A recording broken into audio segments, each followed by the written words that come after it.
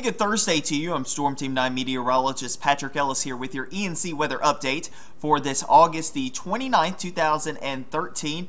Overall, it's been mainly a cloudy day and very humid as well. Some drier air is now starting to punch in behind the cold front, and now we're starting to see a little bit of sunshine returning before the sun sets at this late 7 o'clock hour. Let's get you into the forecast. A lot going on over the next couple of days. You got the Labor Day weekend, ECU football, touchdown Friday, all of that. And hopefully we get some good weather, but it does look like it is going to be good for us as we head into the weekend and to partially start off the first part of the week. Let's get into that right now. All right, here's some of the current temperatures. We're doing this at 7:10 on this Thursday. 77 in Greenville, some rain-cooled air here, and as well as in Edenton and Havelock. We've seen some warmer temperatures this afternoon. We got as high as 86 in Greenville. Down towards the south, we've been as high as 88 down at Richlands. It's down to 81 with more clouds starting to move into portions of those areas, and also a few showers down there in Onslow County as well, down near the Highway 172 corridor at the bridge over the New River down there. Overall, things are looking good for us this evening. Now, let's talk dew points. They've been running quite high. We're in the muggy category, almost oppressive for many areas. 73 the dew point currently in Greenville. So the dry air has been lagging behind. I think tomorrow we get the best shot of dry air, but dew points are only going to drop down really into the mid to upper 60s. So it's still going to feel a little bit on the muggy side. Not all that dry of air like we saw this past weekend moving into the area. Currently, we've got dew points in the 70s for Wilson, Greenville, Goldsboro, Richlands, and Emerald Isle, as well as Manteo. So we're not going to expect very much in the way of dry air moving in. But all the winds are now coming out of the northeast. That usually is a drier, a cooler wind for us across the east. And you see the higher wind speeds as you head closer to the coastline. Elizabeth City coming up to 16 miles per hour. This is sustained winds at this current time. And deeper inland, we have lighter winds. Just because of the pressure gradient with the low pressure center that is off the coast right now. That is what is helping to get those winds going along the coast. So what we got going on right now, cold front pushing southward right now. Showers and thunderstorms outbreaking along and south of that. Moving towards Columbia, South Carolina, also over towards Myrtle Beach this evening.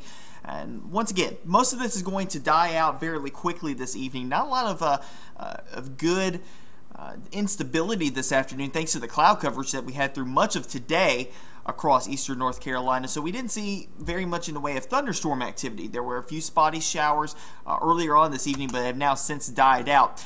Here's a look inside the forecast. Spotty showers and storms tonight. Winds turn more easterly going into tomorrow as the high pressure ridge builds off towards the east. Good football weather for us as we head into your Friday and even into your Saturday, as well as the ECU Pirates take on Old Dominion. We'll get into that forecast here in a minute as well. The winds will turn southerly as we head into Saturday, and that stalled boundary that came through here today starts to resurge north as a warm front heading in towards Saturday night into Sunday.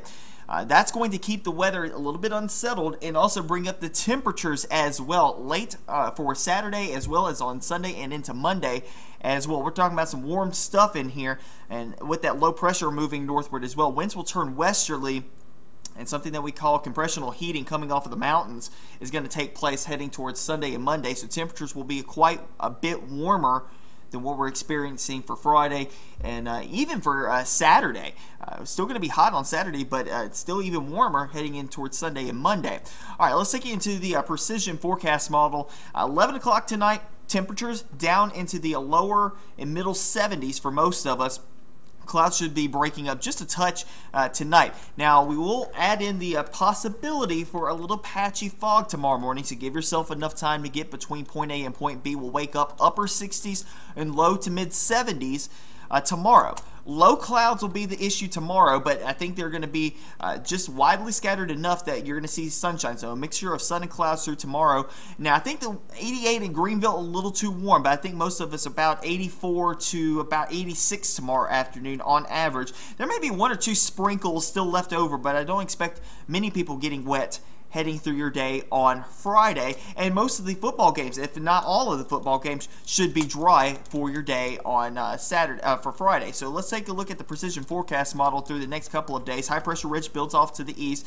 You see the rain shower activity trying to sneak in here on the forecast model by Saturday. I don't think it makes its way inland as far as Greenville, but by Sunday we'll get a better chance for showers in here through the afternoon hours. If you do have plans heading out to the Old Dominion game on Saturday, 88 the high temperature. It's going to be a hot and humid day, and through the game, looking good for us. Kickoff at 7 p.m., 86 the temperature with partly cloudy skies. We'll see the temperature starting to fall off just a little bit as we head through the evening hours with those partly cloudy skies. So overall, not too bad of a forecast for the ECU home opener this year, and the season opener as well. All right, let's look out to the tropics real quick, and some interesting things going on.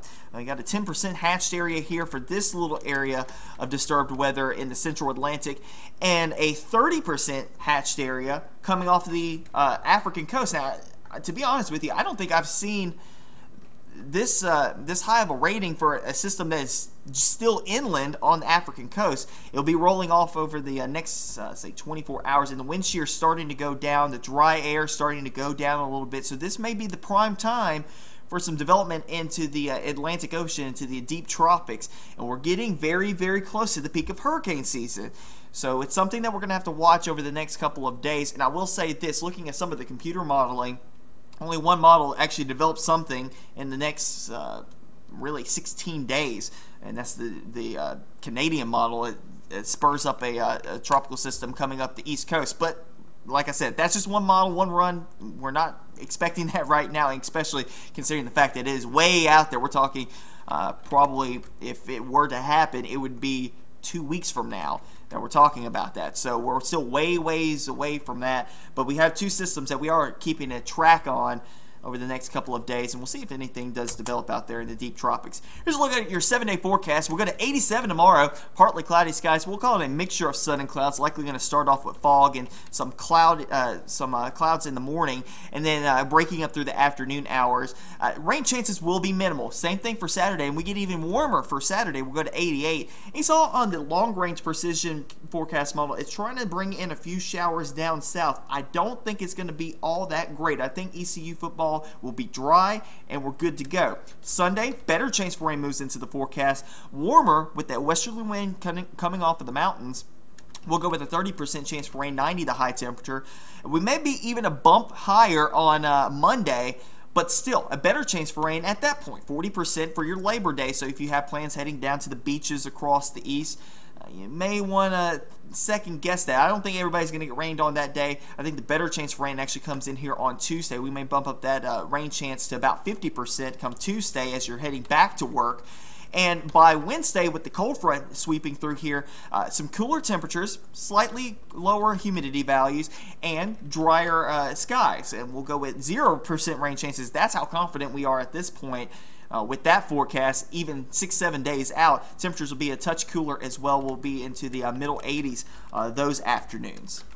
That'll do it for me here on the ENC Weather Update. You can always stay up to date with us on Facebook as well as Twitter and on WNCT.com. Next update here by tomorrow afternoon. Chief Meteorologist David Sawyer's in tonight at 10 on the CW and 11 o'clock on WNCT. Dante Jones in tomorrow morning for Morning Edition, and I'm in tomorrow evening for David on the television side, so you can check me out there.